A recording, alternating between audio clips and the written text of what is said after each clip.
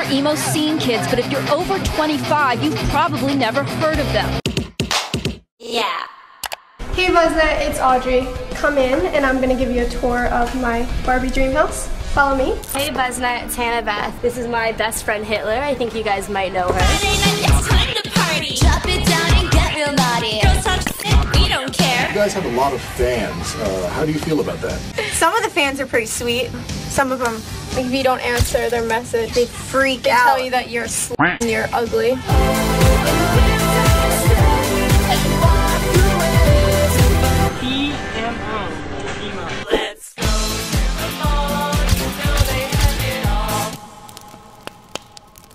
Hey celebrities, it's Vitaly and welcome back to my YouTube channel. As you can tell, I got inspired by my previous video about Jeffree Star's MySpace days, so I decided to make a full deep dive on a scene culture in general. Truly the best time. I look like a scene kid, I admit it. In August of 2003, a new website focused on social networking was created, the one and only MySpace. While other websites like Friendster and LiveJournal were still alive, MySpace quickly became the social network to be on. From 2005 to 2009, it was the largest website in the world, reaching more than 100 million users per month, even above Google. That's how crazy it was. A large number of these users were teenagers who finally got their first taste of freedom on the web, because MySpace was a safe place to experiment with their own identity and find like-minded peers around the world. And that was also the era when so-called scene queens were at the top of the game, or at the top with your top 8 friends at least. They controlled the blogosphere with the heavy hand of eyeliner, colorful spiky hairstyle and hot topic teas, using only dial-up modem. You definitely remember that one. Honey. But just as quickly as they rose to fame, they seemingly disappeared from the mainstream. Today we're going to investigate how exactly a group of MySpace scene kids became online celebrities overnight, when there was no such thing yet. So buckle up, legend, you're not ready for this one, only on Vitaly's channel. Don't forget to like this video, celeb, don't be shady. Also, we're so close to 50k subs. Subscribe if you haven't already.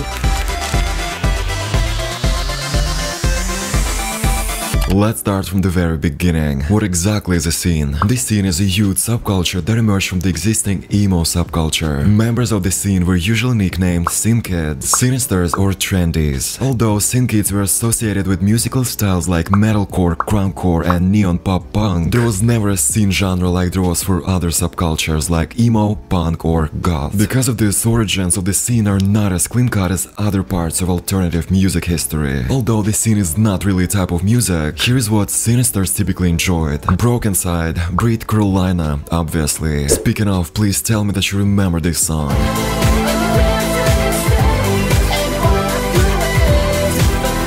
Can I just bring that time back? Please. I still remember when my online emo boyfriend sent this song to me saying, "I dedicate this to you."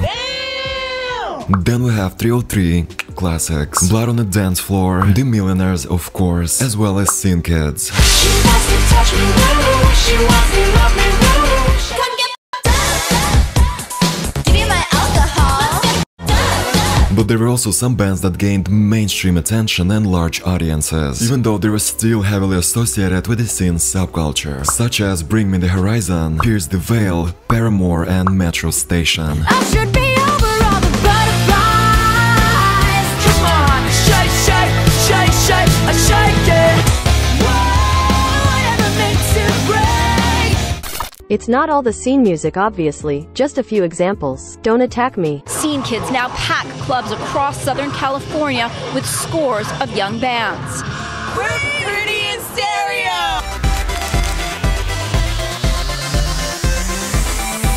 The early 2000s is the point when scene began solidifying itself as a legitimate substyle of emo, and that led to the emergence of the term scene queen, usually used to describe popular girls in the hardcore scene. Now, the perfect scene is all about looks, not actually being on the scene. You're most likely going to spot a perfect scene girl at trendy bars or upscale music venues.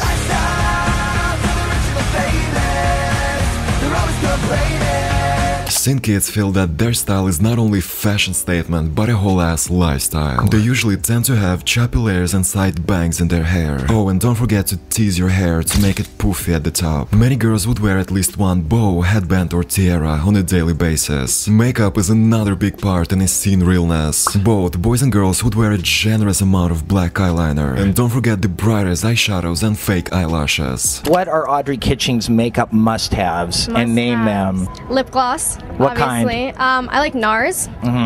And I use Dior powder and cheap fake eyelashes, not the expensive MAC ones. Get like the $2.99 ones from CVS and use them for like a week straight. Ardell's. It's the best. They're so much better than the expensive ones. Foundation. Right now I'm using NARS, but I switch it up. Depends on the move. But I mix my foundation with an Avon moisturizer, which I love. Should I even mention tattoos and piercings? I don't think so. It's almost mandatory, let's be honest. You're not a scene kid if you're not wearing several inches of rubber or plastic bracelets on each arm, as well as necklaces with Hello Kitty, diamonds, broken hearts, skulls, lollipops and many more. But what about boys, you might be wondering? Well, they would wear clothing that was considered feminine, such as skinny jeans, eyeliner and graphic tees. Boys wear their band shirts tight and pants even tighter. They wear girl pants. Yes, girl pants are a must. Can you bend over comfortably in them? Hair, straight or modified mohawks. Multicolored hair, the spike. And makeup from powder to eyeliner. A lot of eyeliner. All I gotta say is you can still be a manly man and wear makeup. For the record, I'm telling you the general tendency of the style. Everybody could wear what they wanted to, obviously. But if you're not a poser, better get in those skinny jeans, baby. Now, a poser emo is a young person between the ages of 8 and 12 who just pretends that they're sad just to fit in with the other emos. You're most likely going to spot a poser emo hanging outside a 7-Eleven or an arcade. Speaking of posers, many scene kids have strong beliefs about their style. The truest cinesters hate being stereotyped, while posers will be so excited about their new style that they will go around and tell people that they are seen now. And this tendency is hated in the community. They feel like many posers join the scene only for attention, and they are not interested in music or the history of the subculture, which was originally the roots of the scene style. And on this note, I have a little story time for you. At the age 12, my absolute dream was to become a scene legend, but I've never had a proper opportunity to do so, cause in case you didn't know, originally I'm from this Russian village, also known as the middle of nowhere, with the population of 4,000 people, and we didn't even have the clothing stores, and I'm not even kidding, let alone something scene-ish. Plus my mom was always like, you don't need the shit. But one day my sister sent me this pink tank top, cause she lived in a city, she's a city girl. The tank top had this Converse logo on it. I genuinely thought that now I was emo. I mean, what can you expect from the village kid? But that's not even the story. So I had this Nokia phone and there was this online chat in it. And I've had a lot of emo and scene friends on it. And I still remember the day when I went online and wrote to one of my friends, my sister sent me this pink tank top, now I'm true emo. And my friend was like, you think that clothing makes you emo?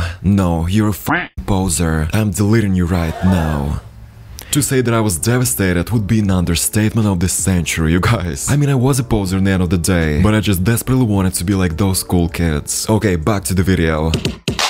Yeah. Although these neon Barbies were often confused with their emo peers, they actually couldn't have been any more different. Yes, both subcultures were alternative and had some major influences on one another, but as a rule, the emo kids were a lot more brooding and wore way more black. But once again, it's a general tendency. Now, back to MySpace. As the website grew in popularity, it began cultivating early internet celebrities dubbed Queens of the Scene. Which leads us to the ultimate Scene Queens guide, made by your one and only Vitaly. This is everything you need to know about anyone who was anyone on MySpace.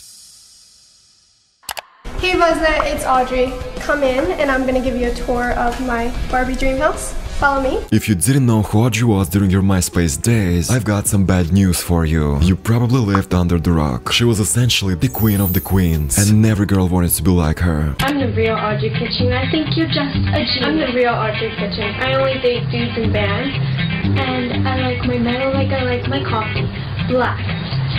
She began modeling when she was only 14 years old, and even had a brief moment in which she dated Brandon Urie from Panic at the Disco. 2000s gold, to be honest. At the time, she also had her YouTube reality series titled Trashy Love, with her MySpace pal, Zoe Suicide. I call it the scene version of The Simple Life. My hair is getting wet, dude.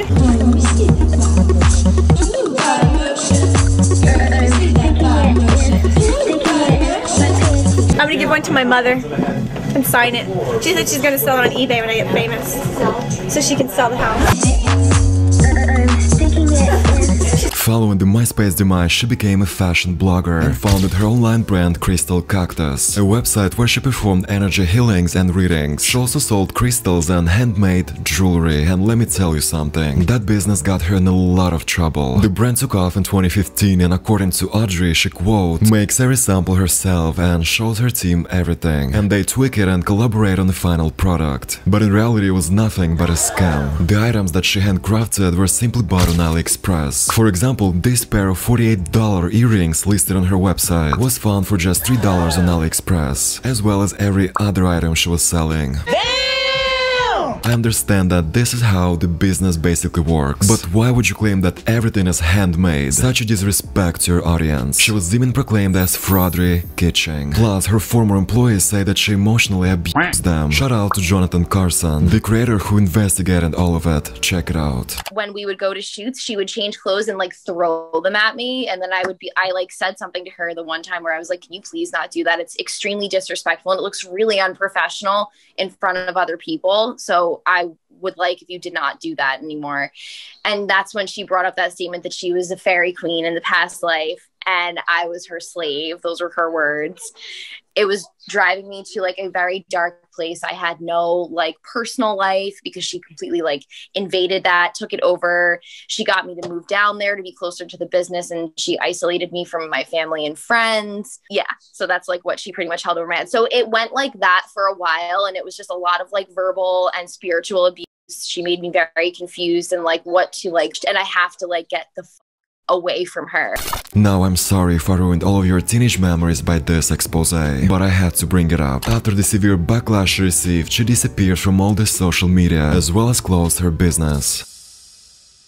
The next scene queen is Hanna Beth. Let's be honest, Hanna laid the blueprint for the influencer model we have today. When she first signed up for MySpace at the age 15, she initially began her journey as Audrey Kitching's partner in crime. The rest is history. Hey everybody, it's Hanna Beth, and a lot of you have been asking me to do a makeup tutorial, so ta-da! I was either 15 or 16 years old, and I remember people talking like, yeah, there is this new platform. I was super into the whole emo vibe, so that's when I got on it. There was already Friendster, but I wasn't into that. I started to notice my count going up after 6 months or so. I think I got up to maybe 400,000 or 500,000 back then. So basically Audrey and I are very competitive against each other in certain things, so I only hang out with Hanna because she's so my internet famous.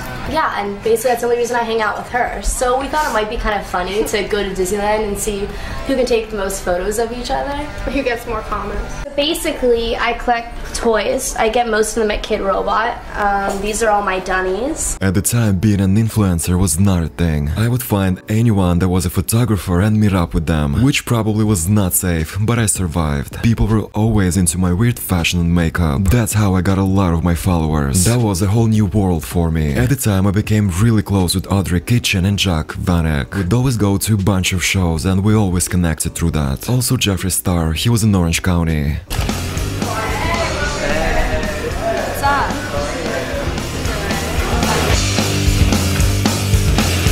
I don't know if I ever thought that I would see Jeffree and Hanna sitting, sharing a plate of french fries again. This is like not happened in a long time. On Valentine's Day, we ran into each other at Swingers. Me and this girl, Crystal, had a Valentine's Day party, and she's good friends with Jack. So at the party, Jack called and was like, oh my god, I can't believe you're with Hanna. And then I called her on the phone, I was like, listen, I don't want you on anymore. So me and Jack totally like reunited. And then I go to Swingers, and then Jeffree walks in, and I was like, oh. I went up to him, I was like, it's like all the stars were aligned that day, right? And then Crystal's like, I want to go say hi to Jeffree, and I was like, I do too, whatever. So yeah, and then right when I saw her, there was no like weird feeling. It was just like, oh hey, I haven't seen you in a while. Yeah. Like there's no weirdness at all. I just felt like there's always like a lot of other people like in our lives that were like jealous of how close we were. So they're always trying to like break us apart, like bring us down. I don't know, there was just drama, and like you know how friends like take breaks and like I feel like in the long time that we've known each other, we've both grown up so much, you know? Like in the beginning I felt like, you know, we both were kind of immature and we let people affect us. Now we're just like, that's never gonna happen again. I didn't hear the term scene queen until I was 17 or 18. Audrey and I did a Warped Tour together, and I remember girls being like, "Oh my god, I look up to you guys, you're like the scene queens." And I was like, what is that? We kind of were a staple of that whole scene. And then I was dating some guys that played in bands.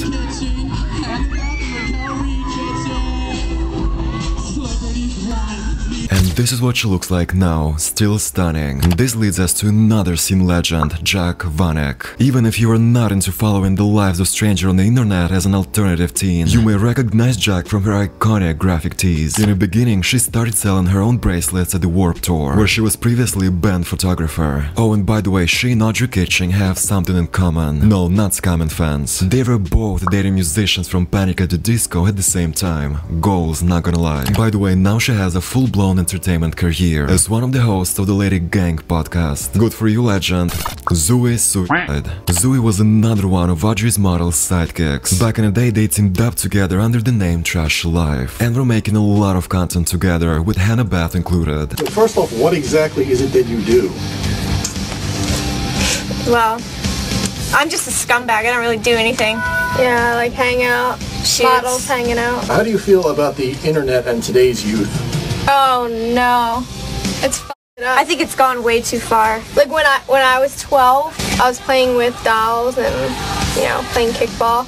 Yeah, climbing trees. Nobody goes outside anymore. Not sending people hate mail. They just sit by the computer all day and talk. Consumed with the internet. It's disgusting. We don't even own computers. No lie. Apparently, Zoe loved the idea of being someone's BFF so much that she even participated in Paris Hilton's My New BFF show. She's currently married, has children, and seemingly enjoys the ordinary lifestyle. Mr. Jeffree Star. I'm not gonna say a lot about him cause I have a full video on Jeffree's early days, so definitely check it out after this one. But he was the original scene legend, point blank, period. Oh my god, Jeffree Star is so ugly without makeup on. Oh god, I mean it's actually pretty true, but I feel like if I didn't have makeup on anyway, I think every girl would still want to sleep with me. Or maybe not.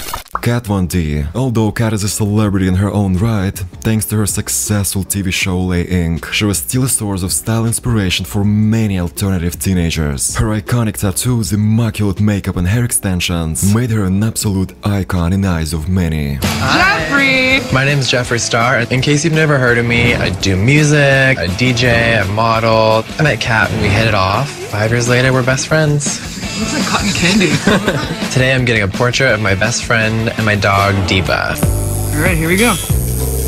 I think now that I have 80 tattoos, this is like one of the most painful ones. You have 80 now? Yeah. That's so cool. I've seen you go through so much in all this time and just... Right, we've both been through so much. Yeah. You're one of the only people that came out and like supported me during my book tours. I'll always be really thankful for that. Speaking of which, I got a 3rd book deal. While talking about the scene queens, how could I ignore the Millionaires? If the lyrics "Let's get off top, give me some alcohol" mean something to you, you are a legend. We'll take off our underwear, drinking cocktails with fun. All these guys will see the time. The sisters Melissa Marie and Allison Maria Green formed the band by accident after messing around on GarageBand. The rest is history. How did you get so popular on MySpace? That's a good question. We had big MySpace accounts. You did. I didn't. So how'd you guys come up with the name Millionaires? Where'd that come from? It totally, yeah. It was just randomly, like, yeah, when we put up the song, made the song before we had the band name, and then I randomly just put Millionaires, and then it was like too late to ever change that. So then here we are. So you guys just recorded stuff on your computer and like it became big, or how did that happen? Yeah, we were just on GarageBand and made some loops, made some lyrics, and that's awesome. All of a sudden, yes. Side to side, left to right. Flip your lips, flip your hair, watch them sweat over there. Take my picture, so you feel like these lots of cash. Now, memory unlocked, please tell me that you remember Scotty Vanity and his legendary music, which is my guilty pleasure, by the way. Hey there, I like your hair. Who does your hair?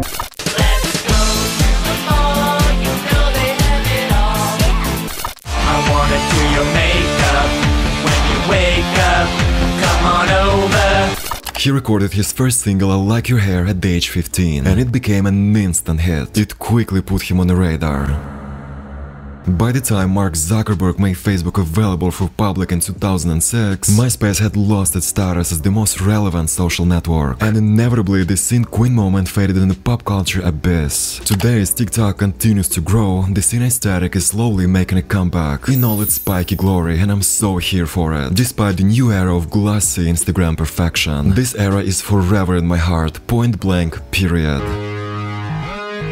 Okay legends, I think this is it for today's video. If you enjoyed this type of content as much as I do, please don't forget to like this video and of course subscribe to the channel by clicking the red button down below, or whatever color that is. I hope you remember that in the end of every video we meet in the comment section down below to discuss the topic, and today is no exception. What do you legends think about this scene culture? Let's talk about it. Follow me on Instagram at Vitaly for the record, and I will see you in my next video this week. And remember, your ex is effing toxic. The best way to make him bitter is to become successful. Bye legends!